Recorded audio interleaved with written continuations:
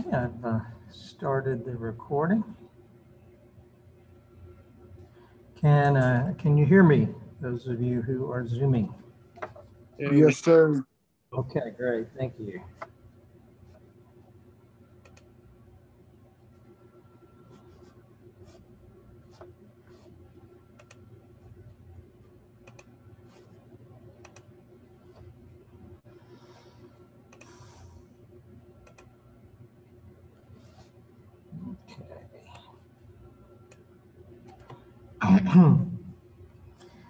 Okay, before we get into the material, I did want to say one thing about the exam. We had deferred it until Tuesday of next week, but we're running even further behind than I anticipated. So we're not going to have it next Tuesday. We're going to defer it either to Thursday of next week or Tuesday of the following week. And I will give you an update on that after class on Thursday. All right. So you should be able to see the screen here on maximizing profit.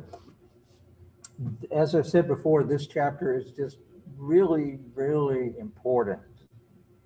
Basic ideas that will be relevant from here on.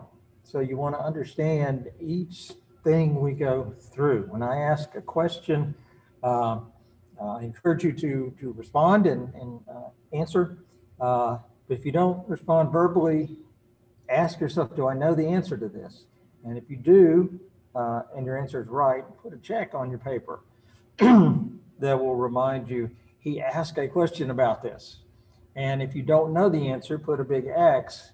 That will remind you this is something that is likely to be on the exam and that I didn't know the answer to. Because these are so many things about profit maximization that are so basic and fundamental, you just have to understand it well. To review, last time,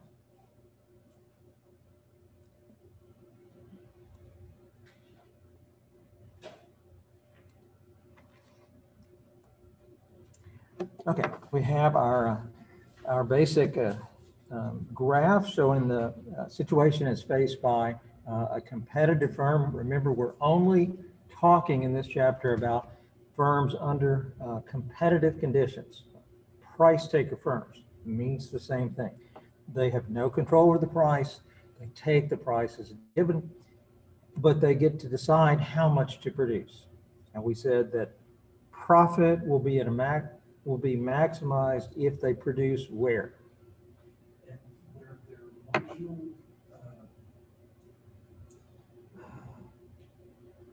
marginal equals to the marginal cost. That's right. Revenue equals marginal cost. Marginal revenue equals marginal cost. Remember I said if you want a tattoo, that's something that will be helpful to you on the exam. I will let you use economic tattoos on the exam. MR equals MC. That you want to be able to recall that instantly because it's so important. Where does the firm want to produce? They want to produce where marginal revenue equals marginal cost because that will give them maximum profit. And I emphasize remembering that because there are so many other things that sound very similar. Should the firm produce where price equals average cost or price equals average variable cost? There are a lot of things that kind of maybe sound plausible. You don't have to give any thought to this. If the question is what quantity will give maximum profit, it is always MR, it's where MR equals MC. It's true in this chapter, in the next chapter, it's true always. MR equals MC. So this firm could produce as much as they want. They will get maximum profit if they look at each unit and say, well, if I produce that, what does that add to my cost? If I produce that, what does that add to my revenue? And if marginal revenue is greater than marginal cost, that means that unit will add to profit, so you produce it. And then you go look at the next unit. And if it will add to profit, you produce it. You look at the next unit. You keep going. And as the firm is expanding and producing more, marginal revenue is staying the same, because in a competitive market, price or marginal revenue will just be equal to the price. Okay? So the price doesn't change, but as the firm is producing more, what's marginal cost doing? Marginal cost is also going up. Marginal cost is going up. So as it's producing more and more, each additional unit is adding a larger amount to cost until you get to the 8th unit. That last unit adds $50 to the firm's cost. It adds $50 to the firm's revenue. So on that very last unit, we said it's really indifferent between producing that last unit and not producing it. Our convention is to say he'll go ahead and produce it. Okay. The important thing is that for every unit prior to that last unit, marginal revenue was greater than marginal cost. So all of those units added to profit. And if the firm went beyond that, produced more, its revenue would go up, but its cost would go up by more, because for the 9th unit, if it produces that, its cost will go up by, what, about $70. Its revenue would go up by only $50. So its profit would go down. So it doesn't want to produce the 9th or the 10th or any of these others. It wants to stop at 8. True or false? Under capitalism, firms only care about making profit. So there's no reason to think they will respond when consumers change what they want. They will do what's good for them, not for consumers.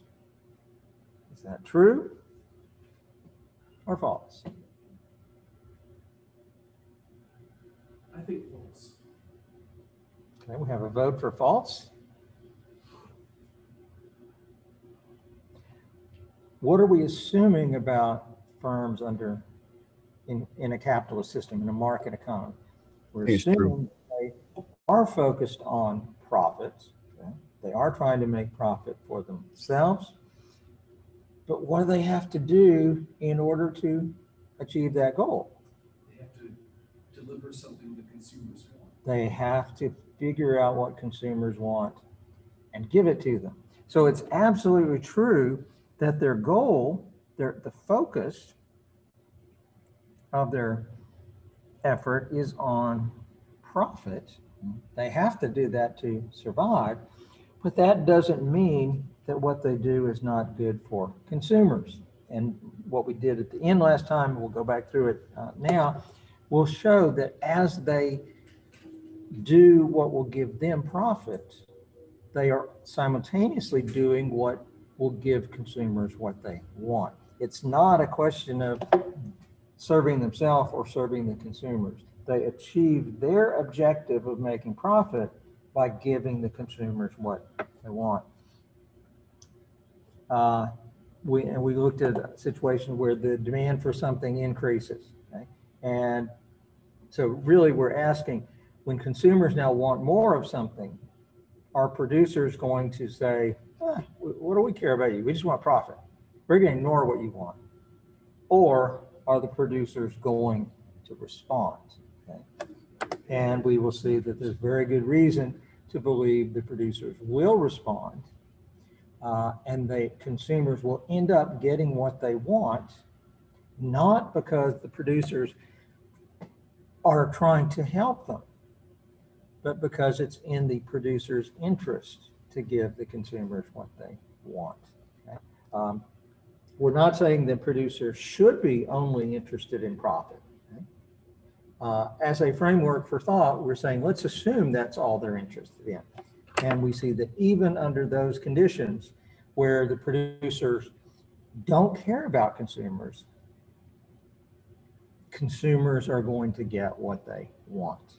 And we saw that here You have a market, the market price is $50. I think this was oil, $50 per unit per barrel. Something happens where the demand for oil increases. Consumers want more oil. Are consumers going to get it? Well, if the producers, what is in the producer's interest, then they will respond. Because as we see, the increase in demand will push the market price up. Okay? And with the price is the mechanism through which information is communicated. The higher price sends the signal to producers that consumers want more of this product. And so producers know consumers want more, and producers have an incentive to produce more. Not necessarily because they care about the consumers. They have an incentive to respond to this information.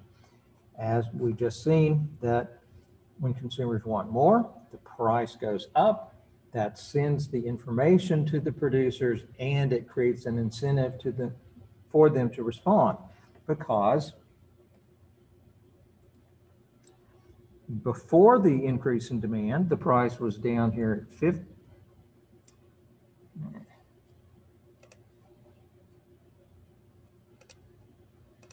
The price was down here at 50, and this producer did what was in his best interest, maximized his profit by producing only 8 units. But when consumers change their preferences, or they want more of this product, that is communicated to the producers through the higher price. And when the price goes up, that means the price line goes up, and marginal revenue is equal to the price. So the marginal revenue curve was here, it was horizontal at 50. Now it's horizontal at 100. Producers are still going to they're doing the same thing in that they are looking for the quantity that will give maximum profit. But that quantity, which was 8 before, is now going to be 10. Because the 9th unit, which has a marginal cost in here, say around 70, it was not profitable previously, so it didn't get produced. But now the consumers value it more, and the price is 100, marginal revenue is now 100. The producers, in deciding should we produce that 9th unit or not, they choose to produce it because the marginal revenue from it is greater than the marginal cost. They produce it because it adds to their profit. Whereas the consumers don't care why it's being produced, but the consumers are going to get more of the product that they want because it is now profitable for the firms to respond. And this firm and all the other firms will choose to produce at a point like that where their marginal revenue and marginal cost are now equal. Notice if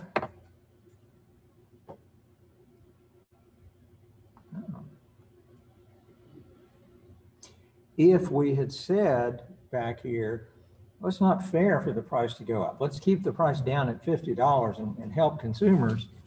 Then we would not have gotten the increase in output. For consumers to get more of the product they want, the price has to be allowed to go up. The price mechanism is the means by which producers are motivated to produce what consumers want. And if you think we're going to help the consumer by keeping the price down, you're doing exactly the opposite. You're preventing the producer from responding and producing more of the thing that consumers want. So, question, if price increases, a firm will expand production. And why? Well, we don't really care about motivation. Okay? What's important is that consumers want more, consumers are going to get more. What is their motivation? Most likely because it will make, they're trying to make profit for themselves. Be great to have a society where all the producers really care about the consumers and really want to help them. Okay? But economists don't believe that you can use the economic system to change the nature of people and cause them to value something they didn't value before. So we take people as they are. We tend to be more interested in ourselves and in other people. And a market economy makes a virtue of that focus on self. Okay, any questions so far? Those points, absolutely nothing in what we've done with that is unimportant. It's all very important. You understand these points well, you should be very well prepared for the exam. Now,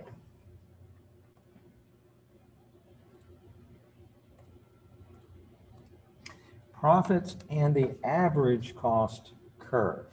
I was waiting for you to get to this because I had questions. Okay. Just notice all these different things we said about cost.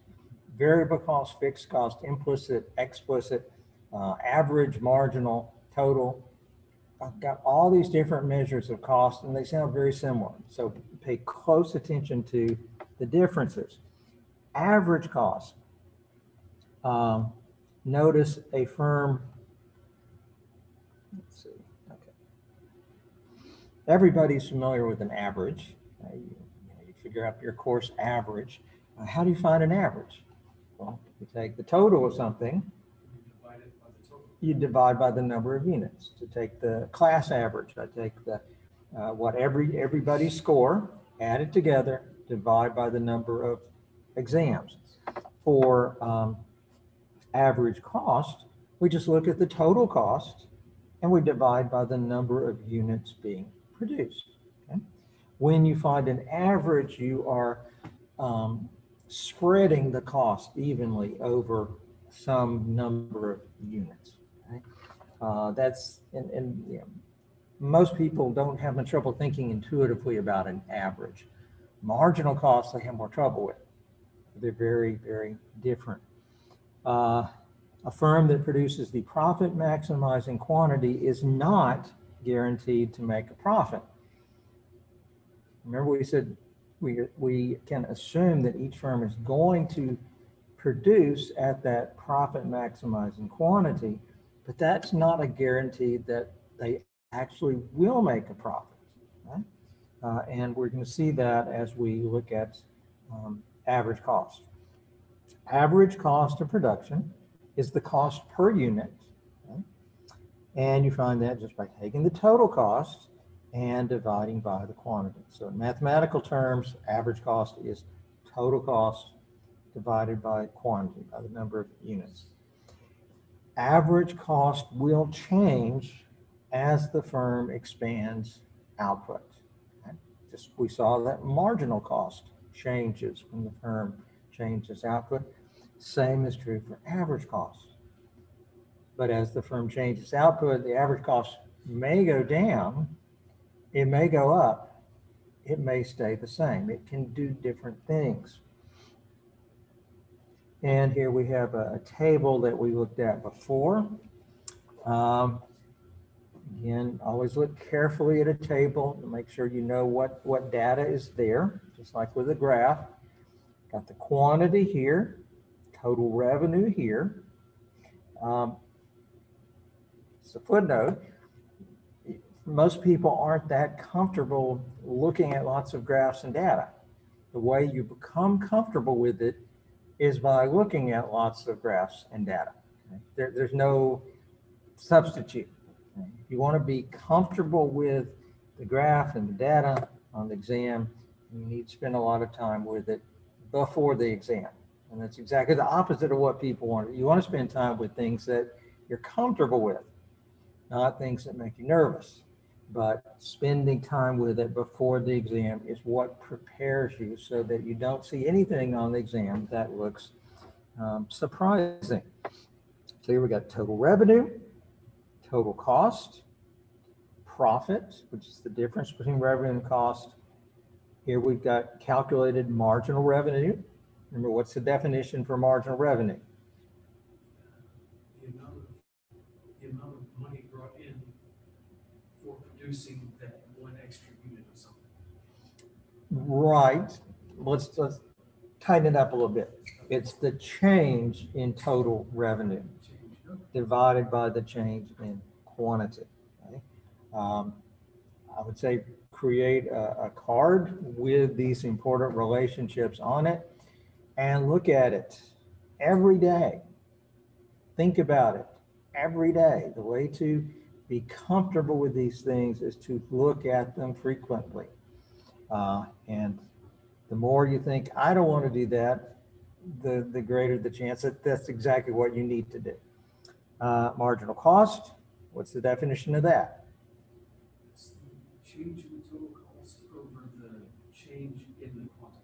Exactly, the change in total cost over the change in quantity, which is also the extra cost of producing an extra unit. It means exactly the same thing. And then here we got change in profit. And then last column we have what we're now talking about, average cost, where you take the total cost, which is over here, and you divide by the quantity.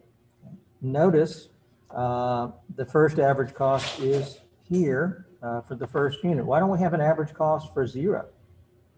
If you divide something by 0, you only get 0. You mathematically, no, you don't get 0.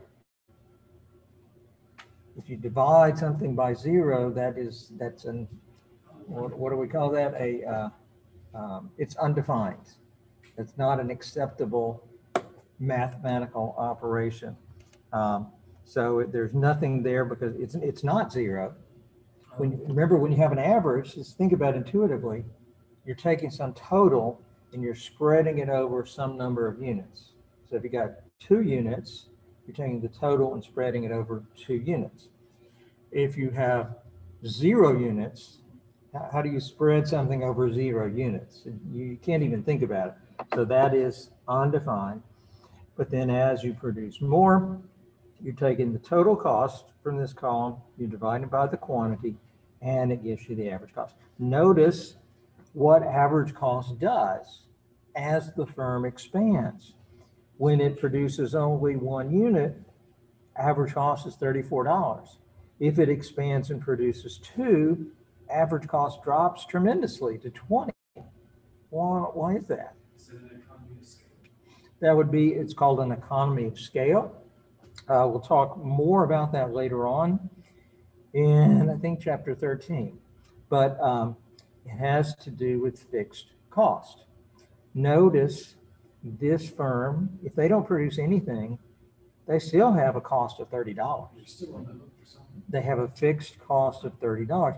When they produce that first unit, the marginal cost of that first unit is very low. Marginal cost of the second unit is very low. But when you're talking about average cost, you're looking at the total cost. So if you only produce 1 unit, you've got all $30 of that total cost, of that fixed cost, spread over 1 unit. So it's very high.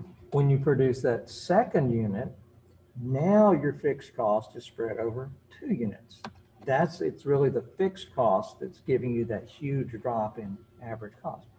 And as the firm expands and produces more, average cost gets lower and lower and lower to a point, but here it starts eventually to go up. Is that the point of diminishing returns? No, we'll come back to that. Oh. But no, it's not the point of diminishing returns. Notice it, as the firm continues to produce, its average cost gets higher and higher and higher. How much should the firm produce? Should a firm always try to minimize its average cost? That seems like a reasonable thing to do. Okay. Not the right answer, but it sounds like a reasonable thing to do. How much should the firm produce? Always and everywhere. produce where Marginal revenue equals the marginal revenue equals marginal marginal cost. You have to burn that into your brain so that when somebody says, well, should the firm try to minimize its average cost? You don't say, you don't say, well, sure. No, you say they should produce where MR equals MC. Nothing else matters in determining what quantity to produce. We will see that average cost does matter, but it doesn't matter in determining the right quantity to produce. Now, this is why this material is kind of complicated, because you got a number of things that matter, but they matter for different reasons. They matter in answering different questions. And so you got to remember, when do we use marginal cost and when do we use average cost? And when do we use average variable cost? At first, it's very confusing, but look at it for long enough and it starts to become clear. Should a firm always try to minimize its average cost? No. We'll see why in just a second. How does average cost relate to profit? Well, here we're going to see a really useful relationship to understand and remember. We know the definition of profit, total revenue minus total cost. Now, that just says profit, but what kind of profit are we talking about here? Accounting profit or economic profit? This is an economics class. We're talking about, so if it just says profit, we're talking about economic profit. So we are subtracting all costs, which means we're subtracting the explicit cost and the implicit cost. As we go through this new material, you do want to tie it back into earlier material, because you don't want to forget that. So profit is total revenue minus total cost. That's the basic definition.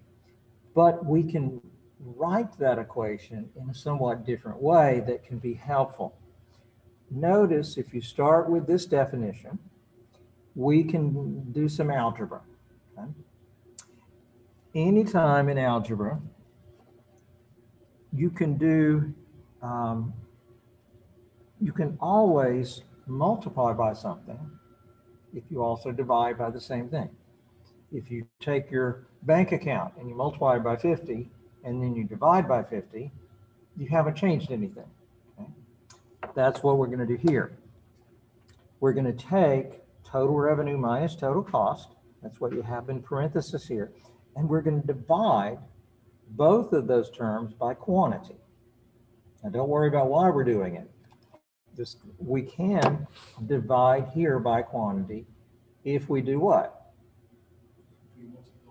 If we also multiply by quantity.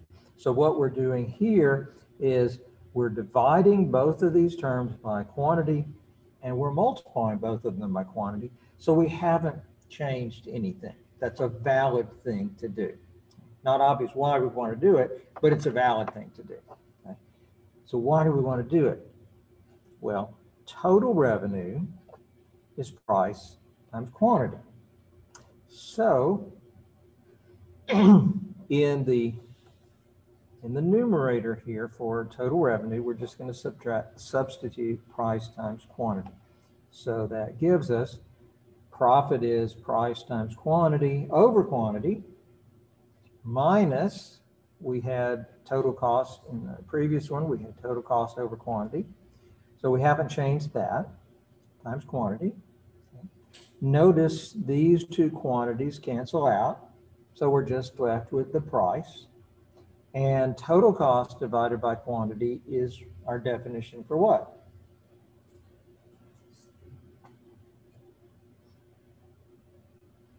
Right there. Average cost. Okay.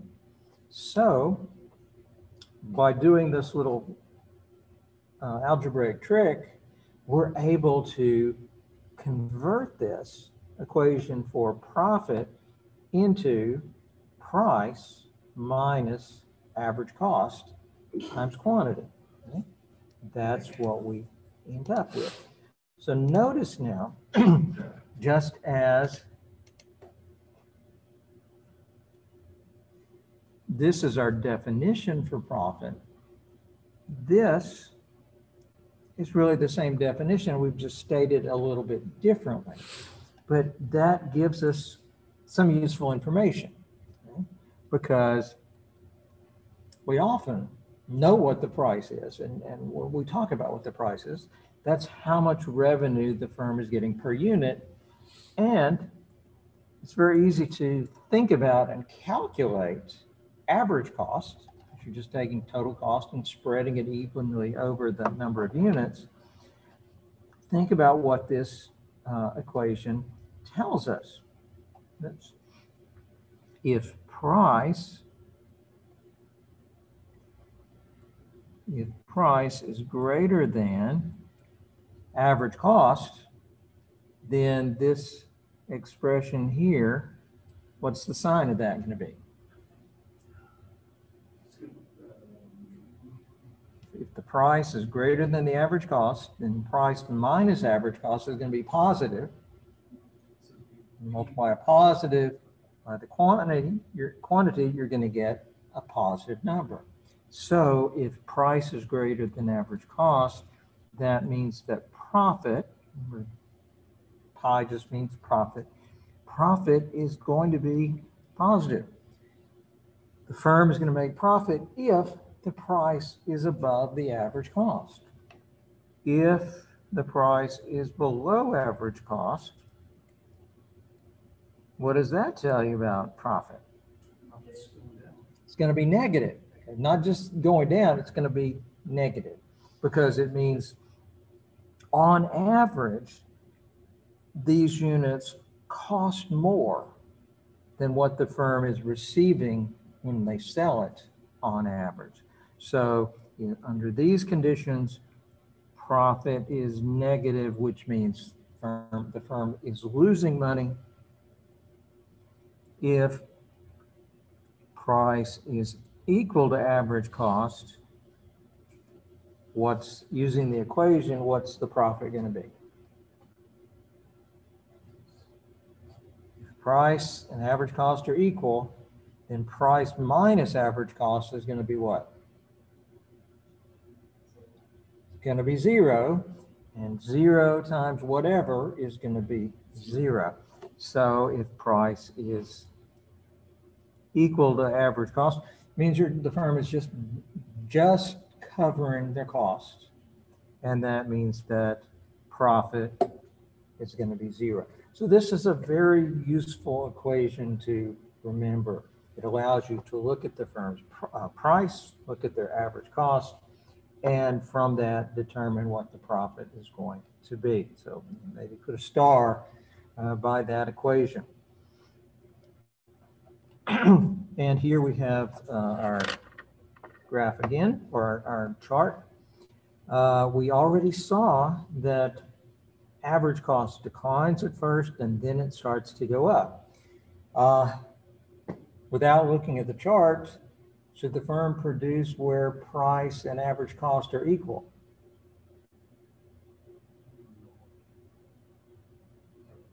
No. All you have to do is remember that one thing.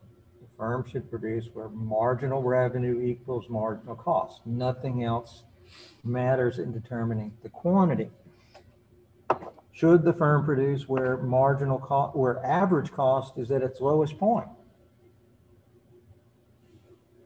That has kind of an intuitive appeal. You want cost to be low, but notice if the firm was going to produce where average cost was at a minimum, then they would stop here at 3 or 4 units, because they wouldn't want to produce where average cost was 17. Okay? But we've already said that profit is going to be at a maximum at 8, because that is where marginal revenue and marginal costs are equal. So our MR equals MC rule says produce 8. If we're trying to minimize average cost, we would stop way back here, okay? Which one gives maximum profit? Well, let's just look at the numbers. We have profit being calculated here. If we stopped at 4, then profit would be $132. But if they produce the 5th unit, it goes up to 159. Produce the 6th, it goes to 180. 7th, 194.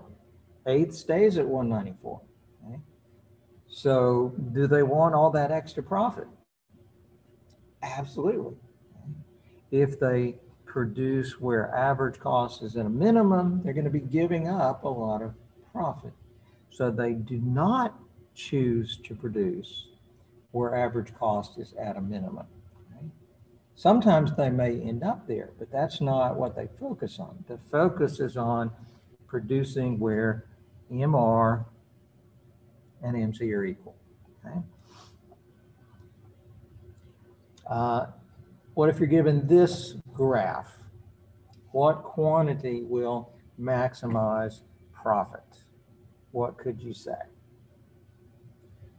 At $17, the consumers who would want that 4 1/4 unit or 4 1/2 unit. Well, one thing you'd have to say is, I haven't really told you what the price is. So, 17. well, but there's price of 50 here. Okay, so you have to know what the price is. Okay. The thing you want to avoid, you do not want to jump to the conclusion that, well, of course they're going to produce here because that's where their average cost is at a minimum. Okay? That's not the goal. The goal is not to minimize average cost. The goal is not to minimize marginal cost. The goal is not to minimize average variable. The goal is to maximize what? Marginal cost. No, you don't want to maximize marginal cost. You want to maximize profit. Okay? See, the basics of this analysis are pretty simple, but it's easy to get confused. The goal is, because just go back and watch the video. How many times have I said the goal is to maximize total revenue? And the firm does that by producing at the quantity where MR equals MC. I say that over and over, but it's hard for it to sink in. Okay? And it used to surprise me that people had so much trouble grasping it. It doesn't surprise me anymore because over the years, I see it over and over and over, and I've come to realize it really is hard for it to sink in when you haven't been looking at it for years and years and years. So I understand it takes time. Here, see, I've intentionally given you a graph where you would your attention is drawn to this point, but that is not necessarily where the firm will produce. If you want to know what quantity to produce, your eye should look for where is MR equal to MC. And you're given marginal cost, okay, but you got to know what is the price, because that tells you what the marginal revenue is going to be. So here, unless you know the cost is 17, then question? Okay.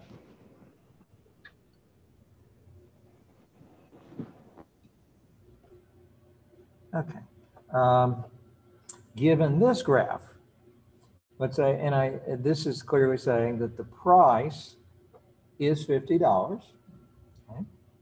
And it says the MR is equal to the price. So that tells you this is a price taker market. Firm can sell as much as it wants at the $50 price. What quantity should the firm produce? Sorry? The firm should produce 8 because that is where marginal revenue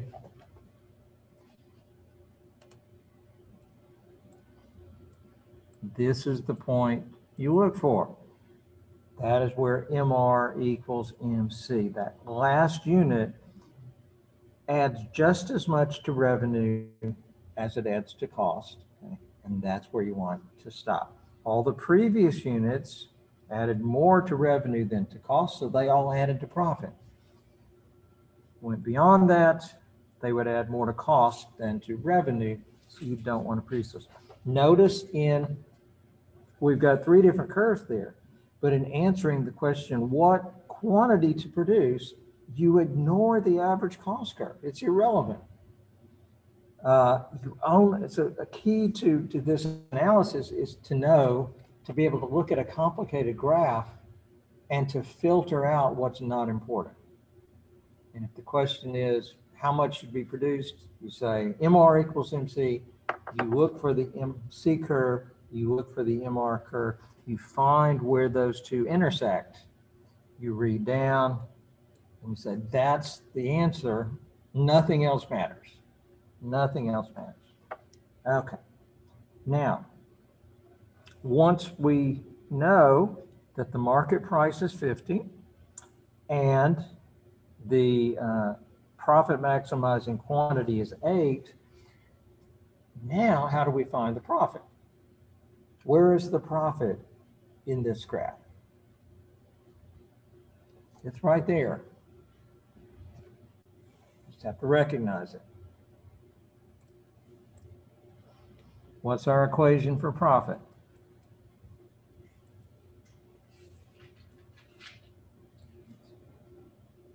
Profit is total revenue minus total cost. Profit is total revenue minus total cost. That's our definition. And what's our new version of that?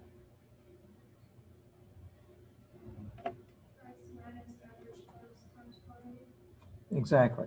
Profit is price minus average cost times quantity. Price minus AC is giving you the profit being earned per unit. And you multiply by the number of units, that gives you the total profit. Okay. So you've got the price is 50. So this distance represents the price. Notice that from our equation, we got three things here that determine profit: price, AC, and quantity.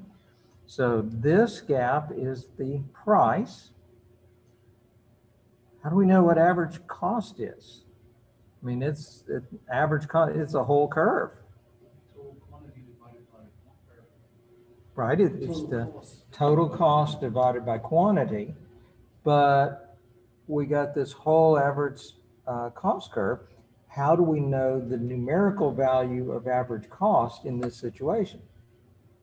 This is where people get stuck, but there's no reason to. Once you find where MR equals MC, then you know this is the quantity that's going to be produced. And that means nothing matters other than what's on that vertical line. Okay? So just ignore the rest of the graph. Okay? Don't get distracted by the rest of the curves. Okay? You're only interested in what is this firm's average cost at the quantity it's going to produce. And it's going to produce 8 units. So you read up, add a quantity of 8 to the average cost curve. You read over and you see it's 25.75. Okay? So whereas this distance is the price, that distance is the average cost. Okay? So if this whole distance, if this whole distance is the price and we subtract off this distance, average cost, then that distance there would be price minus average cost. Okay? So this area, or that interval there, is price minus average cost. That's the per unit profit.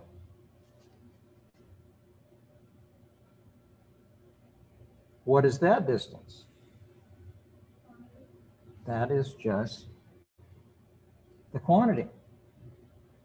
So if we take the rectangle formed by this point and that point, and then reading over to the axis, that, I'll shade that in. Think about what the area of that rectangle is giving us.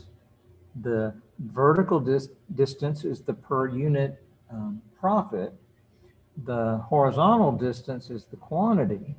The area of that rectangle is the per unit profit times the quantity, which means the area of that rectangle is just the profit. Okay? That's our profit rectangle. How did we find that? First, we found, and the sequence here is critical. If you don't do this in the right order, it's hopeless. You find where MR equals MC, mark that, you read down, then you know that's the quantity. You know nothing matters except on that vertical line. You find the average cost. You've already got the price. That rectangle formed from those 2 points gives you the profit that this firm is earning. And mathematically, the area would be the profit. Okay? And just the fact that there is a rectangle there tells you that they are making positive profit. That's a really important thing to graph to understand, because this is a graphical representation of our new profit equation there. Okay. You need to be able to take a graph, identify the price, the quantity, the average cost, and the profit. That's really, really important. Any questions on that? Okay. And here we have it filled in. And the profit would be $50 minus the average cost, $25.75. Times 8, this is the per unit profit, times the number of units, that gives you the profit. What if I said,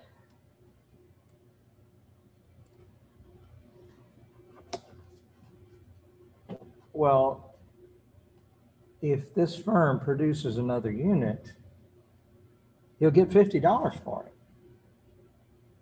And his average cost will be a lot less than $50. So it'd be profitable to go ahead and produce that next unit. He's making, let's see, what, $24.25 per unit on average profit. So wouldn't he make more profit if he produced an extra unit? Okay? That can intuitively feel like, well, maybe that would be true. But that is not correct. Average cost is not telling you what happens if you produce an extra unit. To decide how many units to produce, you've got to ask, if I produce another unit, what's going to happen to my cost and what's going to happen to my revenue? And that means you're comparing marginal revenue with marginal cost. So it's very tempting, if you're not accustomed to distinguishing between marginal cost and average cost, to be tempted to look at the wrong thing. That's why I keep emphasizing over and over, when you're trying to decide how many units to produce, you only look at marginal revenue and marginal cost. You don't look at the average. You do look at the average to calculate the profit, as we see here, but you don't look at average to calculate or to determine which quantity to produce. Okay? Simple idea, but it's really hard for people to not be distracted by other ideas. Firm will maximize profit by producing where average cost is at its lowest point. Is that necessarily true?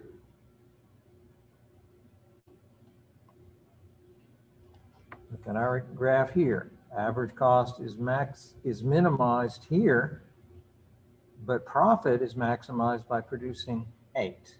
So this statement would not be correct. There may be some times where it would be, they'll end up producing where AC is at its lowest point, but that's not what they have, that's not what they shoot for, okay? Most of the time it will not be at that minimum point. A firm will maximize profit by producing where price equals average cost.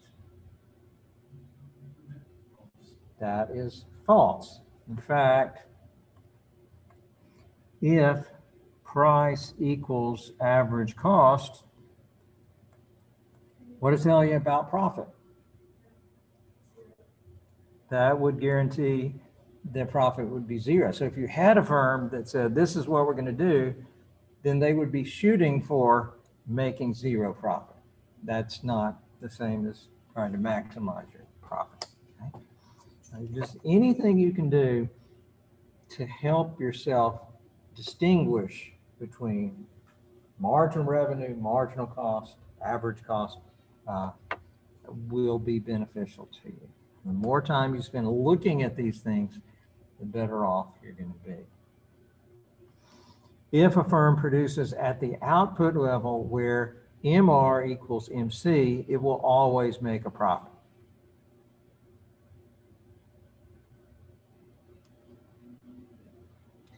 The answer to that would be no.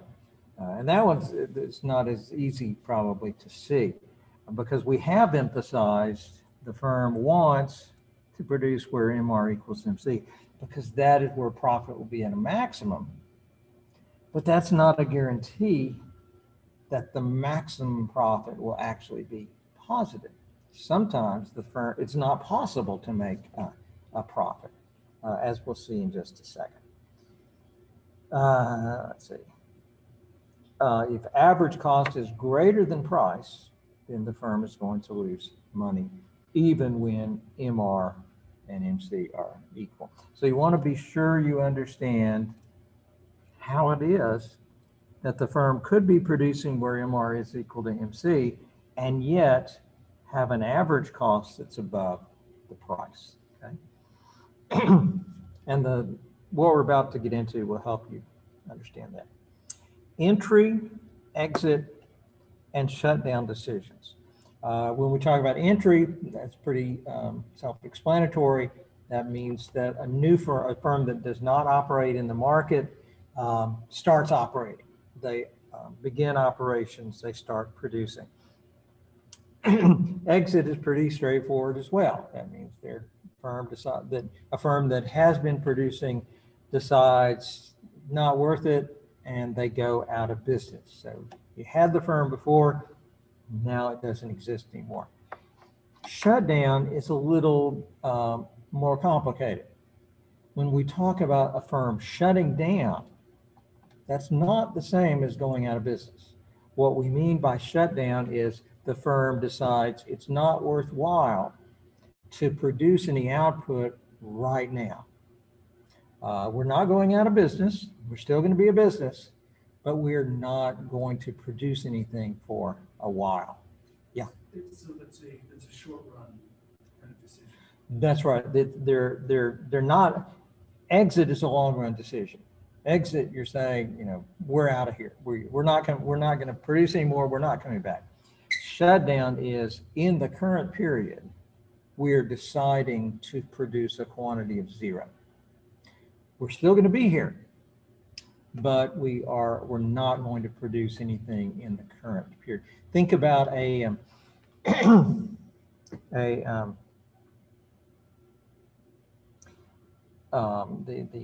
lot of hotels in a resort area, like in Estes Park, Colorado, where the hotel, in the movie The Shining, it's called the Overlook. Well, that's the movie, and the hotel is based on that hotel. And in the movie, it would close down for certain months of the winter because the costs were greater than the revenues they would get because it was so hard to get there. So when they shut down during those particular months, they're not going out of business.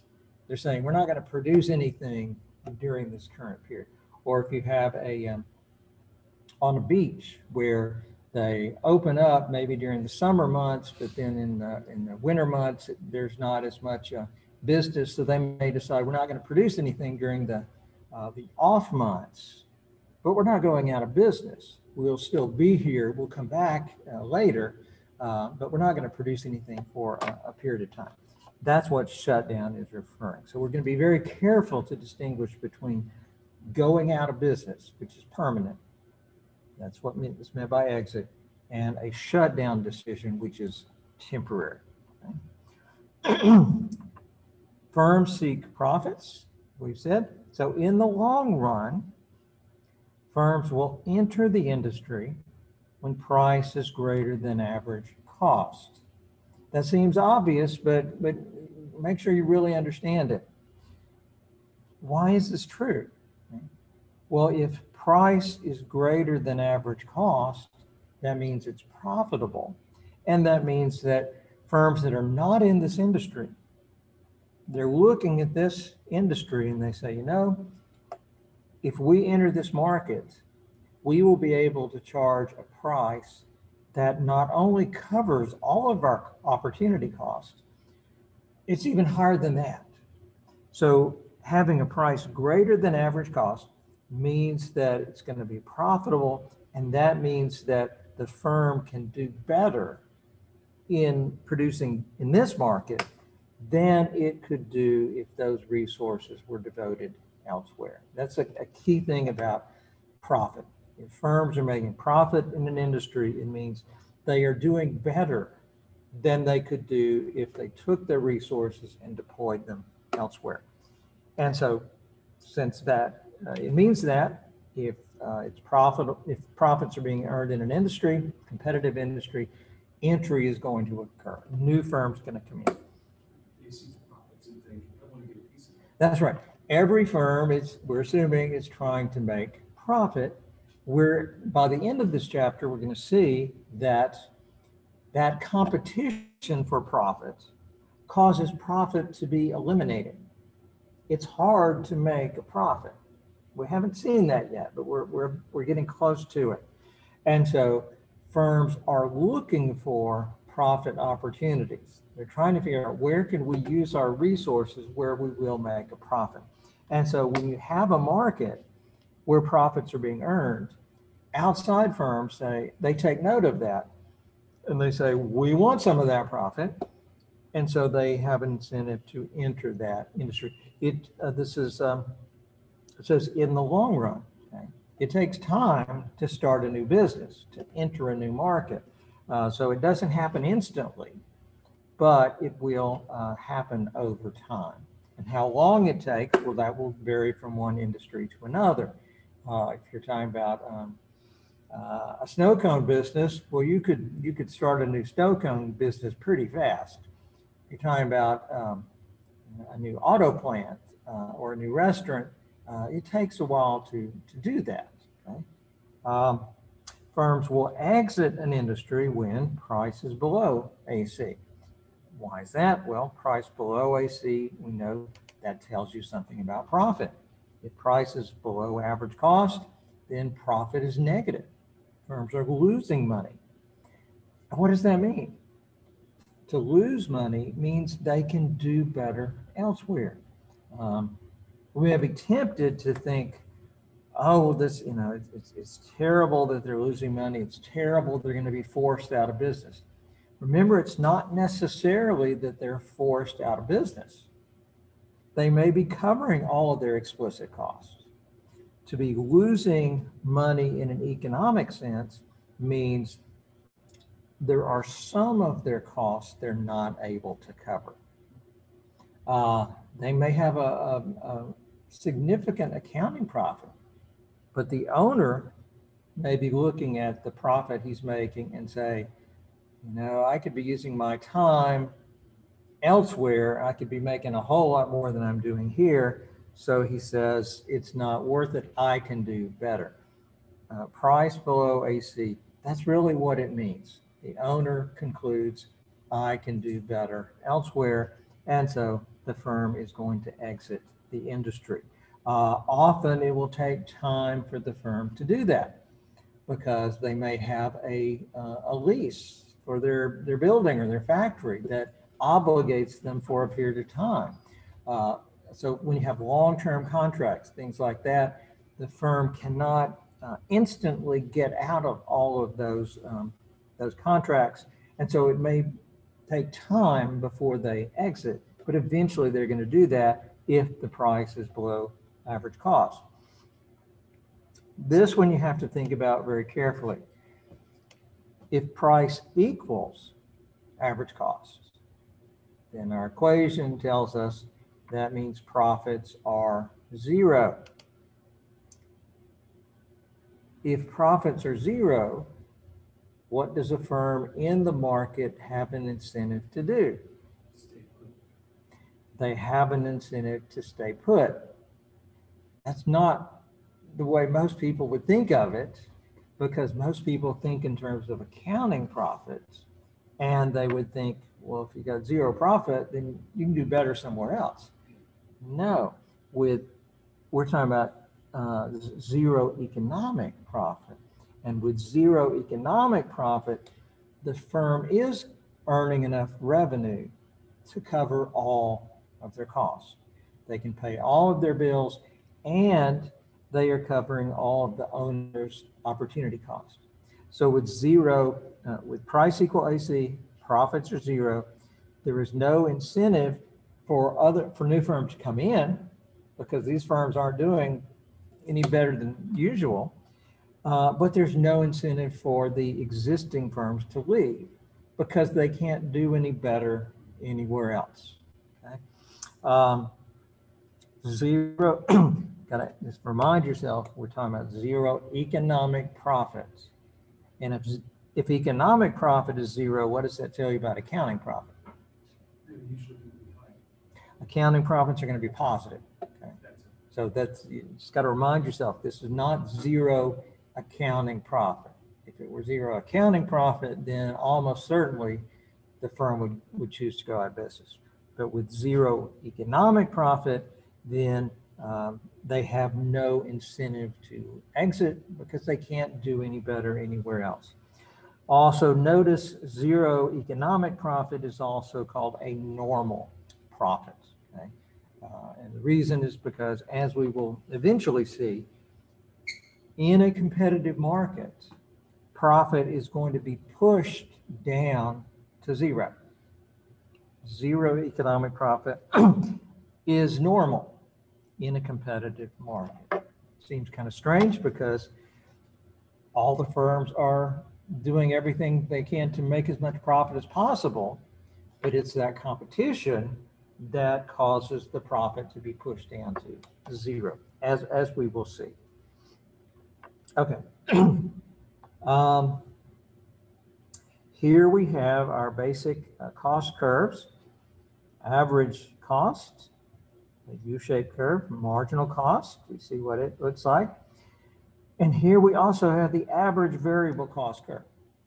Average variable cost, we didn't actually define it, but it is just the firm's variable cost divided by the quantity. Okay? And so you're spreading those variable costs over the number of units that are being produced. And notice it also is an upward sloping line. Okay? One thing to notice here, this point and that point. What's interesting about that point right there?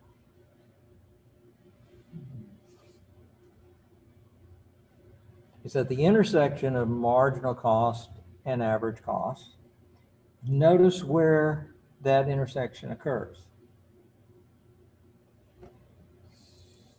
It's on the average cost.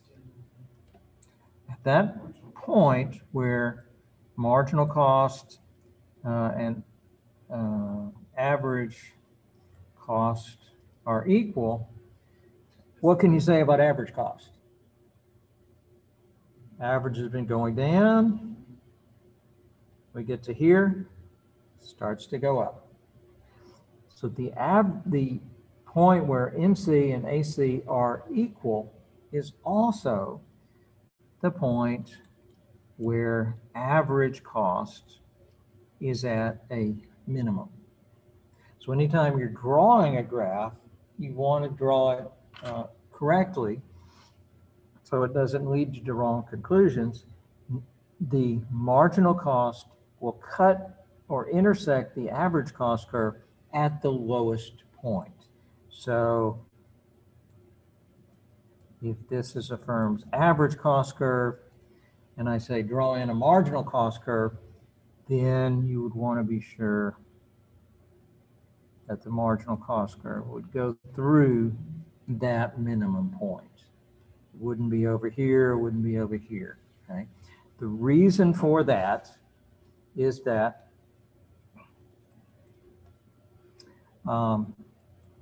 put in a few numbers here. Let's say this is $40. If you've got a firm that's not producing very much, they're way back here, okay? Then their marginal cost is here.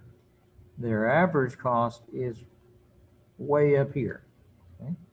For these low levels of output, marginal cost is below average cost. Okay. When marginal is below average, the average will come down. It's like if you have an average of 90 on your assignments in a certain class, and on your next score you make a 70, what happens to your average? It goes down. If your marginal score is below the average, your average comes down. If the marginal cost is below the average, then as you expand, the average comes down. That continues all the way out to here. Okay? If you go beyond that point, then the marginal is now above the average. And so as you expand, the high marginal starts pulling the average up, just as if you have an average of 80 and you make 90 on the next exam, then that high marginal score pulls your average up. So that's the kind of the math of why the marginal cost will intersect the average cost at the minimum point on the average cost curve. And the same thing would be true for the average variable cost curve. Okay, now, almost done. We're ready to think about the supply curve for an individual firm. Okay? We've talked a lot about supply curves, but we haven't talked about the supply curve for an individual firm. And we can now reach a very useful conclusion. Think about, what does the supply curve show you? It shows you how much the firm will produce for any given price. So what if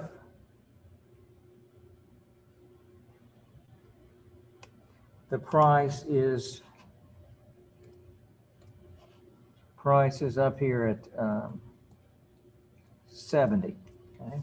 That's the price line, which means it's also the marginal revenue line. So how would you figure out the quantity that would give maximum profit?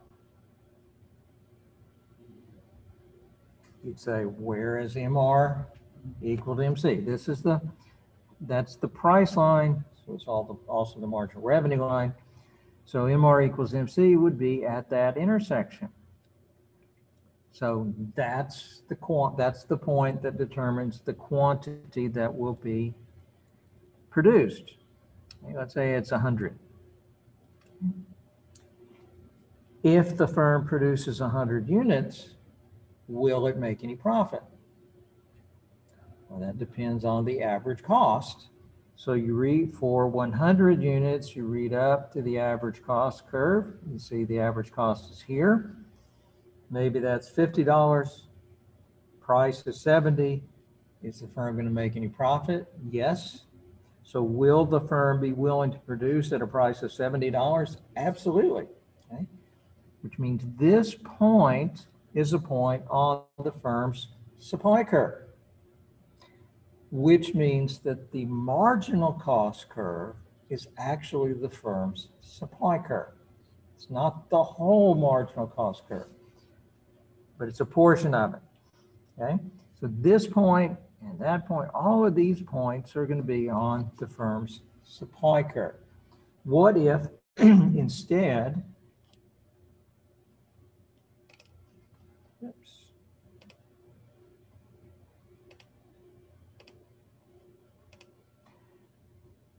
well, I can't get it to move. What if the price were down here, let's say at $15? What would the firm do? First thing, decide what quantity should be produced if it's going to produce anything. And to find that, you go to where MR equals MC. So if this is the new price, then you would read over to here. That's where MR equals MC. Firm will choose to produce this quantity. Let's say that's 60, if it produces anything. But if it's producing 60, what is its average cost going to be? It's going to be way up here. Okay. So if the price is way down there, this is the quantity the firm would produce if it's going to produce, but it's not going to choose to produce anything. Okay. So these points are not actually going to be on the supply curve. These points are. But what about the yellow part there?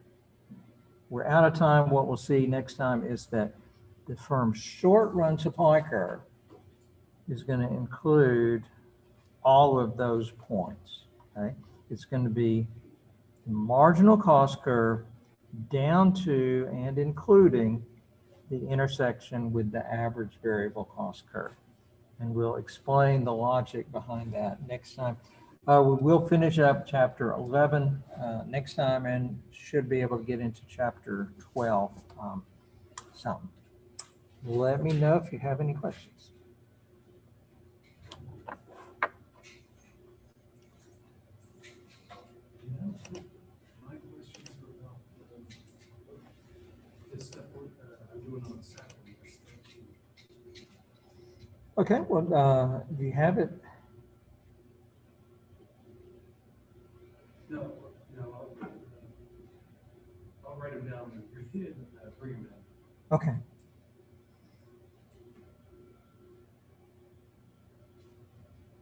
It's tricky with PowerPoint because once you get into one mode, sometimes you can't. It's like I'm annotating, and then I can't figure out how to move things around.